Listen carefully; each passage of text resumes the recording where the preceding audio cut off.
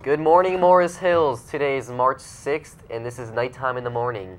In class news, there will be an SAT practice session in room 225 on Monday during Sea Lunch, sponsored by the National English Honor Society.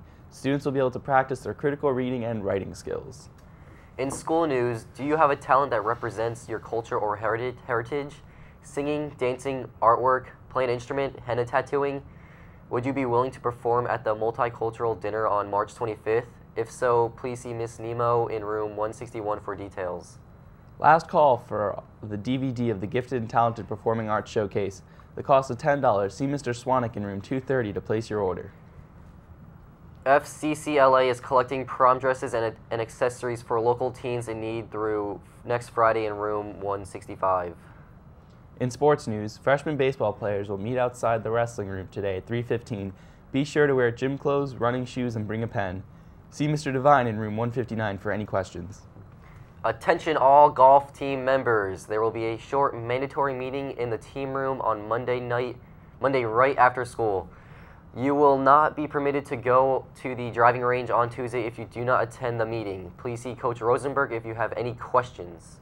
Attention all tennis team candidates. Meet in room 111 at 3:15 today. The JV and freshman baseball teams are in need of stat keepers for the upcoming season. If you are interested, see Mr. Bullet in room 118 or Mr. Devine in room 159. The soccer tournament will be rescheduled for early June due to the spring sports using the gyms. Participants who paid the entrance fee will automatically be entered when it is held. In clubs news, there is a Spanish club meeting on Tuesday before and after school in room 203. In honor of the Academy Awards, the Film Club will be showing the 1978 winner of Best Picture, Annie Hall, at its next meeting on Thursday immediately after school in room 223. Thank you, Morris Hills. I'm Zach Berkowitz. And I'm Trevor Van Bodegon. On Monday, the announcements will be read via the PA system at the end of Block 4 due to park testing. We will resume on our broadcast on Tuesday. Have a fantastic Friday and a wonderful weekend.